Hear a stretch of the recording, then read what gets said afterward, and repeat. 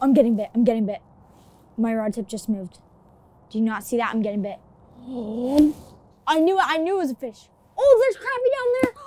I'm seeing him on the aqua. There we go.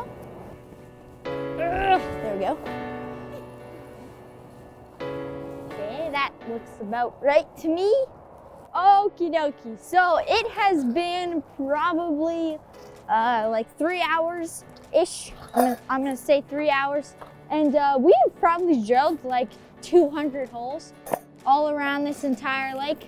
And we have seen squat other than the little perch I caught. And we actually also saw a pike on the aqua view right close to where we started off. So we're gonna set the hut up. As you can see, I've almost got it all the way up and this door is getting in my way. So we're gonna set the hut up and hope that the sunset bite is really good. This is also the deepest drop off on the lake. And there's a change of structure at the shore.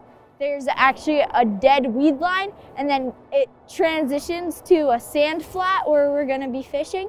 So hopefully we can hook into a couple. See you when we're set up in the hut. Update, we are in the hut and we've got everything set up. I've got the flasher here, aqua view here, and I'm using a rattle bait. And this way I'm trying to like attract fish using the noise of the rattle bait. And then right here I got my dead stick, which is just my pug bug jig and a maggot. Before last year, around this time, when I went to Manitoba, I wasn't really a ice fisherman. I learned a lot on that trip is what I'm trying to say. And this is one of the things that I learned is it's very important to have a bait, a moving bait to bring the fish in, attract the fish, and then a dead stick rod with really any live bait. Just depends on what you're fishing for.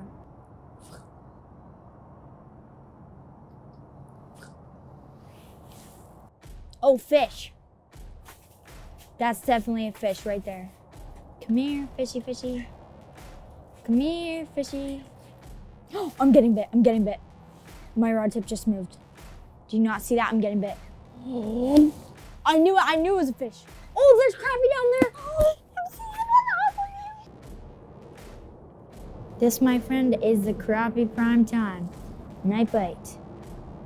Now we know that for this lake. Oh, I see one. Oh, I think he's got it. He's got it, yes! Yeah, baby! First crappie of the day. I saw him eat it on the aqua view. That is the coolest thing ever. Oh my gosh, it's a nice one. It's a nice one. Yes! Let's go. This is what we have been looking for all day long. The species we have been looking for. The night bite turns him on. Got the little pug bug jig and a beautiful looking fish. I don't keep a lot of fish usually, but I love crappie and I decided that today I was going to keep some. I worked literally all day for this, so I am very, very happy. Whoa, what is that? That looks like a little shrimp, almost. I got bit, Dad. Dad, I'm getting bit, I'm getting bit. Got him. Yes, yes.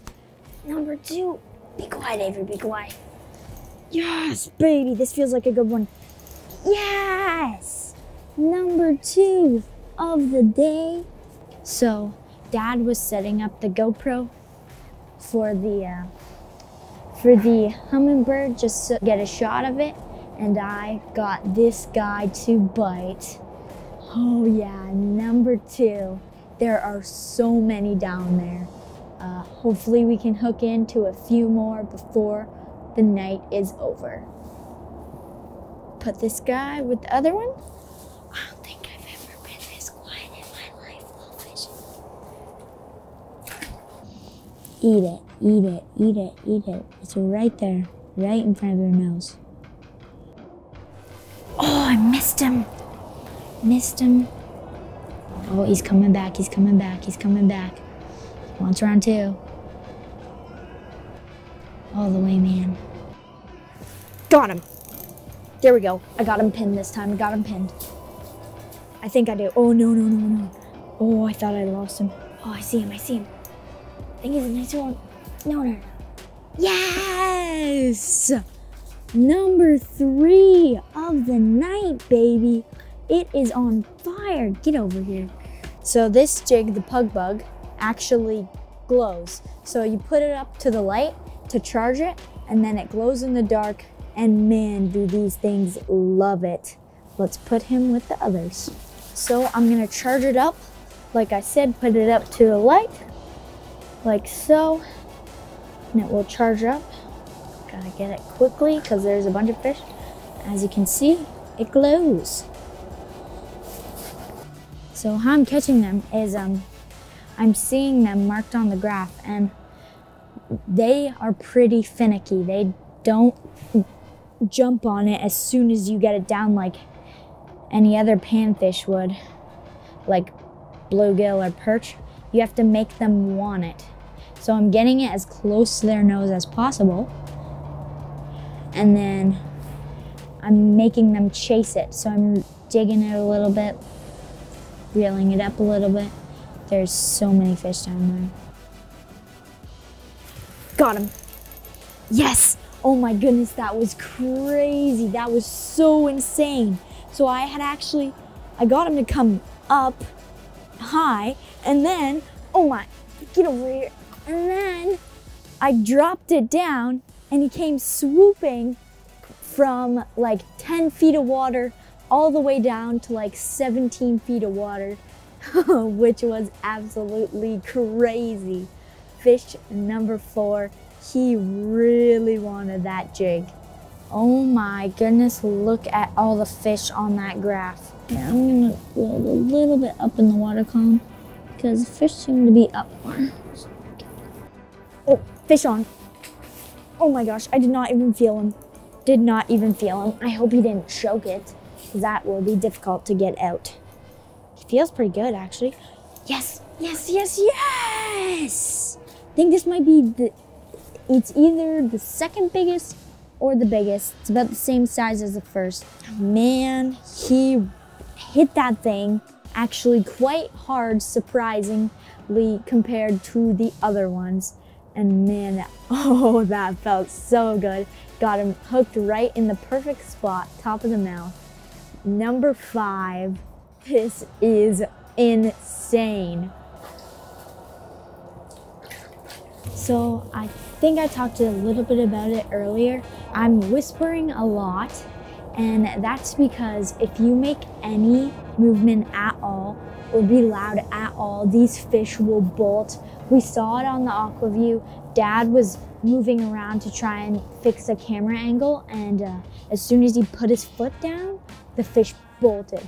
I think that is absolutely crazy because we're fishing as deep as 20 feet right now, and these fish can hear what we are doing on the ice 20 feet down. Just goes to show that being quiet really does matter in fishing. And I'm not a very quiet person, so this is difficult for me.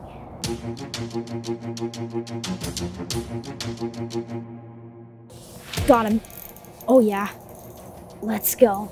Number 6. Number 6. This guy actually feels a bit nicer than the other ones. Uh-oh, swimming right towards the hole. Oh, never mind. He's still a nice one, but not the biggest one we have caught so far. Number 6 in the bucket. Whoop. So we're using pretty light gear because even these fish they're one of the biggest panfish species. They're still panfish. They're still small fish. So I got light line, probably I'm pretty sure 4-pound fluorocarbon, 4-pound test, and very, very light rods. This is a Shimano Sienna combo medium light rod.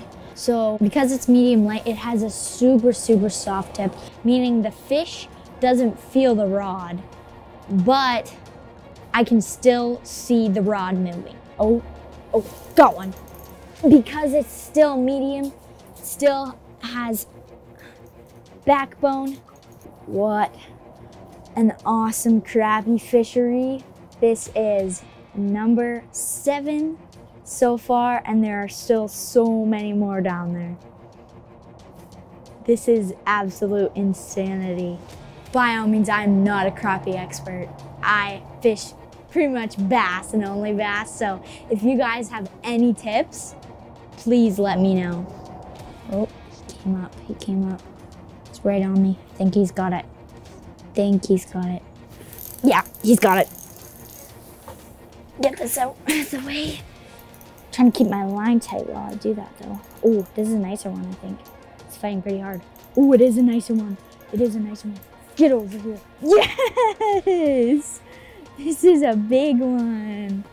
Let's go. Number 8 of the night. Beautiful looking fish. I love the pattern and the fins on these guys. They are so much fun. Let's go. Come here, fishy, fishy, fishy. Come here. He's here. Oh, I'm getting bit. Eat it all the way, man. Eat it all the way. I think you've got it. Yes, you do. This one actually feels pretty nice. Oh, he's fighting back.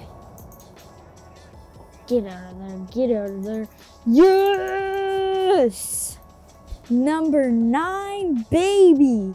We got lots of crappie tonight. Number 9 feels good. The fish are biting. Night bite is the best bite. This is awesome. Whoop. Eat it, fish, eat it. Oh, I'm getting bit. He's got it. Do you see my line moving? Got him. He barely bit it. These fish don't like bite really hard, but I could see my line moving. Oh, I almost got him caught at the top of the hole. Oh no, darn. I got him caught at the top of the hole and then I lost him. Maggots are the key to success. Like I said in my previous ice fishing video, there's a certain way you hook them so that they don't die as quickly. Just pierce their skin a little bit at the top of the thick end and they'll wiggle perfectly. Gonna charge it real quickly so that it's very glowy. Okay, very glowy. Oh, got bit. Really want him to eat it. Okay, he's swimming away. There we go. That's what we're looking for. Where is he? He's coming up the hole. Yeah! Number 10. This is a nice one. Oh my, stop flopping around. We're gonna keep a couple more maybe, and then release the rest. In the bucket he goes.